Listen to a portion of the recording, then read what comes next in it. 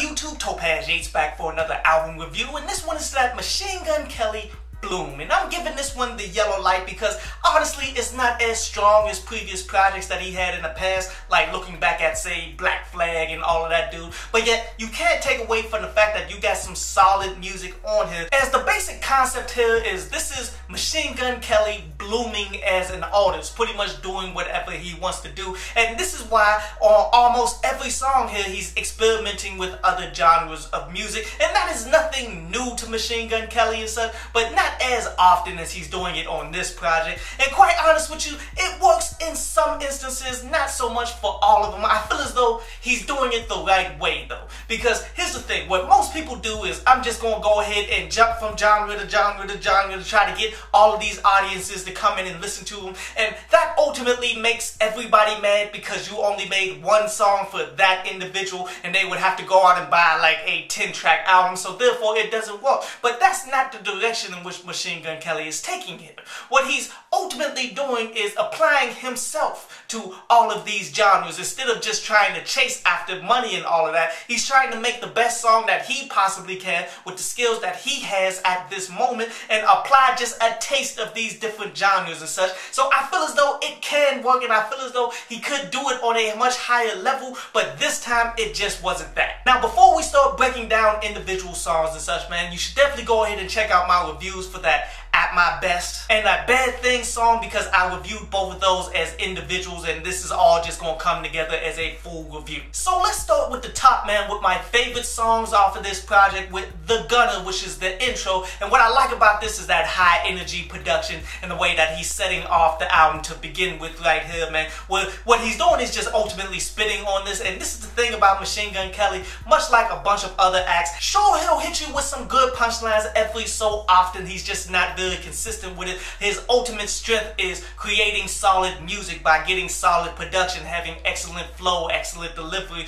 making overall quality music. And that's really personified with maybe the best wordplay out of that whole song here, where he's saying his 22 is shooting like the Joker, his Harley Quinn got a choker, and then he only rolled with suicide doors and all that obvious wordplay geared towards that Suicide Squad movie that just came out and all that, which you can obviously tell this wasn't that good, but yet he at least makes an attempt. My next favorite song is that Moonwalkers, man, where this one is more just straight up raw hip hop here, and I really like that mellow production on top, as this is just some straight up weed music right here, and he does deliver that with some potent ballers as well, saying how he always keeps quarters on him like he's trying to pay the meter, which that was dope, because once you break it down, he's talking quarters. In order to pay like a parking meter, you always need change in order to do that, but he's ultimately talking about quarter bags of marijuana and such to smoke. Like that was pretty solid, but yet he follows that up with some subpar bars as well. This is where the not being consistent with the bars come into play, like when he's ultimately telling us what he means by moonwalkers, where he's referencing Michael Jackson and moving backwards while rolling up backwards.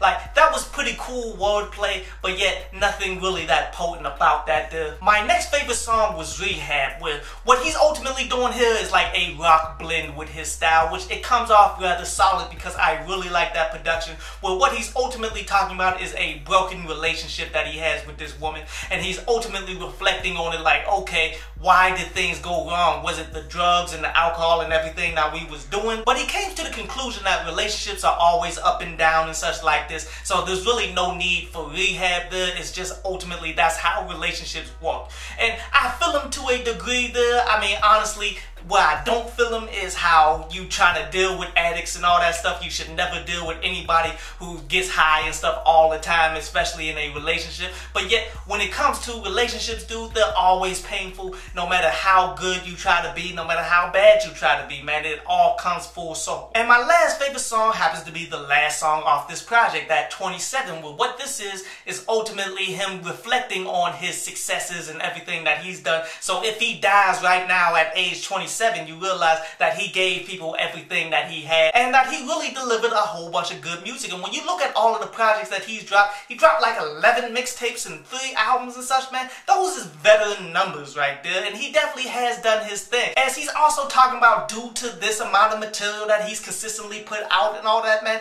he's lacking in motivation and lacking in inspiration, and that's honestly what comes with the territory. When you're doing something for quite so long, man, then you have to switch it up. You have to continue to try to get better. You have to do something new, or else people will lose interest, you will lose interest, you will fall off completely. But those are the few songs that worked, man. But there's a good selection of ones that really didn't, like that Wake and Bake. In that song, Machine Gun Kelly is trying to channel the blues and all that, man, and it really just does not pan out for the whole Wake and Bake scenarios. The songs Trap Paris and Golden God is obviously him talking about trap music and all that. He's trying to apply the trap genre to his music, and it really didn't pan out there either. Songs like Can't Walk is ultimately him just doing straight up experimental music, and that just was one of the worst songs off this Point Blank period. So Machine Gun Kelly is swinging and missing a whole lot on this project, man, but the times that he does hit, he does really well with them joints, man, and that's why I'm giving this joint, man, a 6 out of 10. But a quick recap here, man. The positives that I'm taking from this is the fact that he is experimenting and he's doing it the right way by not just chasing after all of these genres, but ultimately staying true to himself and just adding sprinkles of these other genres on top of it. While the negatives is, it's just not as strong as, say, his previous material, but still a pretty good listen, man. I recommend people to go ahead and cop some individual tracks up off of it. But this concludes today's review, man, and now we're going to jump into a brief instrumental from underground producer Maniac before we jump into the news and then jump into an article from DownloadPads.com.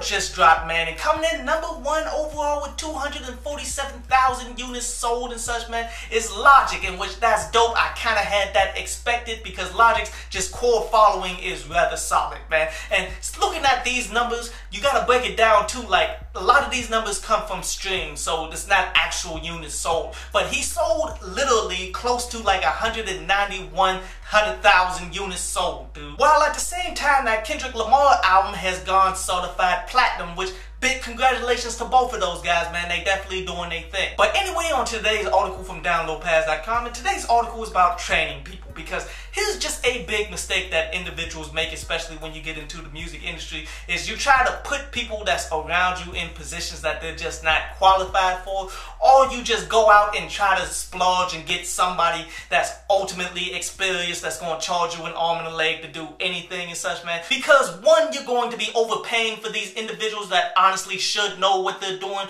but you don't actually know if they know what they're doing, one. And two, they could ultimately steal from you because you believe they know what they're doing, so you're not going to check and do anything with them. But when you put people in these positions that just aren't qualified for them, man, you end up losing out on opportunities. You end up falling because these people don't know what they're doing at all. So you should definitely find the middle ground of, okay, instead of getting me these super expensive people, I'm going to take some people that don't know what they're doing and teach them and bring them along slowly in order to put them in this position. In many cases, that's like the best of both worlds, and the best that you can hope for is actually bringing up somebody who can actually fill into this position and actually do well.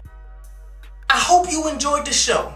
You can follow me at Twitter up there, and you can go to DownloadPads.com, that's down there, to read today's article.